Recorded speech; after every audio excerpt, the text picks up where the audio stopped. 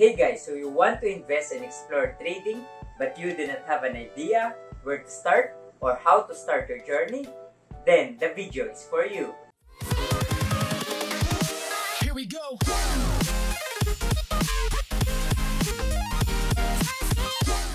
So pag tinanong ko kayo, saan nyo linalagay ang mga savings nyo? Most of us might say on the bank, which what we are taught ever since, diba? But what if I tell you na ang pera natin sa bangko ay kumikita lamang ng 0.25% per annum? So, basically, hindi nga natin masabi na kita yun, di ba? Why? Due to inflation. As I'm talking right now, Philippine inflation is 2.9%, roughly 3%. So, for us to say na yung pera natin ay nag-break even man lang or nag-grow, is dapat above siya sa inflation rate. So, what if I tell you there are various and many ways for us to keep and grow our money at the same time? Disclaimer, I'm not actually telling you to ditch your bank at all. What I'm actually saying is for you to keep your emergency funds on the bank. So, emergency funds are funds that can cover at least 3 months of your monthly expenses. It must be kept liquid as much as possible. Why? Because if we have an unexpected emergency, unexpected na gastos, is we can't expect na pull out tayo sa ating portfolio na investment. Because most of the investment ngayon is merong holding period or maturity. Pag kumuha tayo dun, is definitely magkakaroon tayo ng penalty or unnecessary na mga fees. Sa trading naman, kapag pull out ng pera mo at ginawa mo siyang ATM, definitely, mawawalan ka ng buying power. And buying power is the most important thing. So, what I'm actually saying is that before you even try to invest at all, is you must first establish your emergency fund first. So, ano nga ba ang mga forms of investment na pwede nating maging options? Let's divide it into two. One is passive investment, two is active investment. So, sa passive investments, let's define it something na meron kang buy and hold mentality. Something na pwede rin na meron siyang fixed na income na rate sa fixed na payout na frequency. Or meron naman tayong someone na nagko-control or nagmamanage ng ating portfolio. And then, hintay na lang natin mag-mature yung ating binigay na pera. So, sa active investment naman, as we all know, is trading. So, in here, you have full control on it. So, you can tell or you can decide which to buy, how much to buy, when to sell, and what to sell. So, given that you have full freedom on your account, dapat, syempre, given that you have full control on your account, you must know what you are doing. So, punta na tayo under the passive investment. Una sa listahan natin, which is the bond, diba? So, sa bond is meron siyang general characteristic na fixed income on a fixed interval basis. Also, note natin, this is a liquid asset. Once you buy this, you can transfer the ownership to another person. So, in layman's term is ikaw nagpapautang dito sa isang entity and that entity may be corporate or government entity. So, ang unique dito is you have a single entity na mangungutang sa multiple na tao. At the same time, ang unique dito is that single entity, siya yung nagde-demand nung rate nung ibabayad niya sa'yo, which is unlikely. Yung usual way is yung nagpapautang magsasabi kung magkano ibabayad mo sa akin. So, ano yung risk pagdating sa bond? So, ang bonds is generally categorized as a low-risk investment. Kasi, for example, you bought a corporate bond. Para malugi ka doon is dapat yung corporate na yun is mag-file ng bankruptcy. So, in a government bond, that is highly unlikely to happen because you're betting against the economy. So, I will show you how easy it is na mag-avail ng isang bond. Right now, I'll give you an example. I'll give you a link below. So, in this example, we have the Vistaland Peso Corporate Bond. So, let's inspect its main features. So, it has a 5.5 years of tenure. It has a 5.7% rate per annum. Also, it has a minimum investment of 50,000 with increment of 10,000 pesos. This is still offered until March 18, 2020. So versus our inflation rate, which is currently 2.9%, definitely this is not a bad deal versus if we keep our money on the bank. So punta na tayo sa ating second list under passive investment. This is mutual funds and unit investment trust funds. So basically, they are almost the same. So they are basket of investment, various investment, kung saan merong isang authority na nagbahalang mag-manage or mag-allocate ng funds na yun. Depende dun sa risk appetite mo. So yung risk appetite na yun is pwede siyang isang entity lang siya huli. So kunyari, pwede siyang pool na equity, pwede siyang pool na forex, or pwede lahat siyang fixed income such as bonds or any REITs or money market. So depende dun sa pinili mong classic of forms of mutual funds or UITF. So ang key difference between UITF and mutual fund is kung sino nagmamanage at kung sino nagre-retain nito.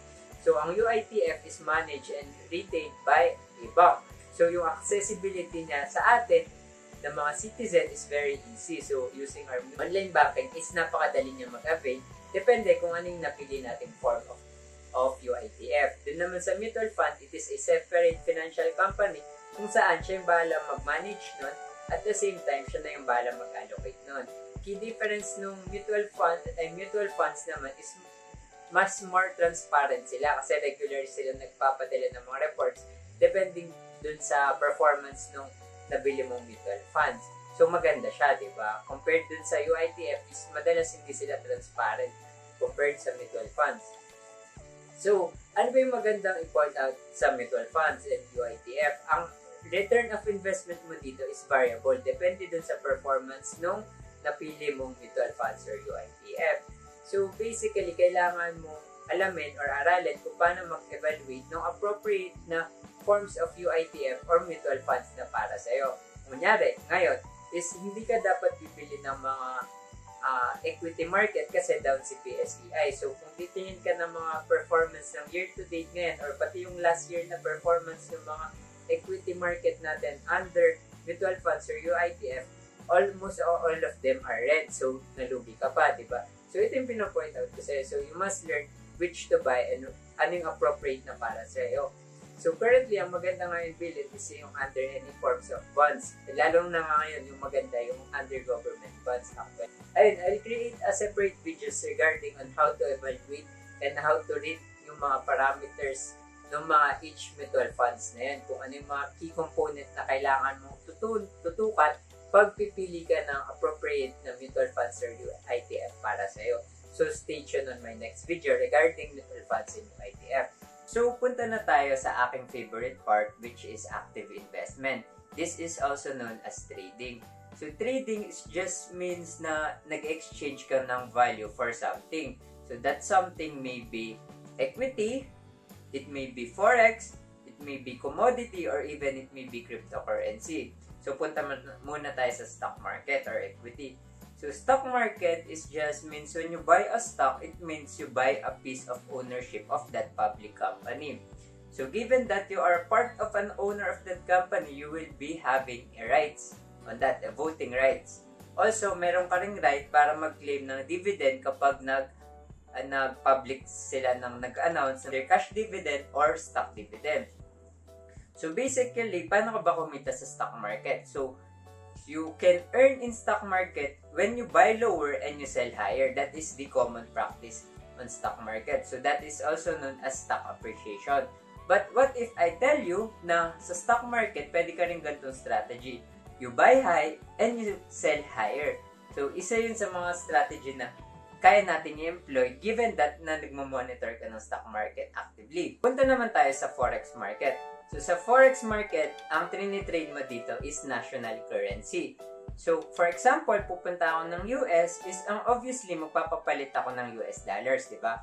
So, ang ibig sabihin nun is, binenta ko yung aking Philippine currency para makapag-obtain ako ng dollar na currency. So, ang nangyari, for example, pumunta ako ng US at wala akong nagastos. Pagkabalik ko dito, para kumita yung pera ko, pag kinonvert ko siya sa peso, is kailangan yung ekonomiya ng US ay lumaki versus dun sa ekonomiya ng Pilipinas. So, I'm betting against the Philippines versus I'm betting na umakyat yung economy ng US. So, para kumita ako dun.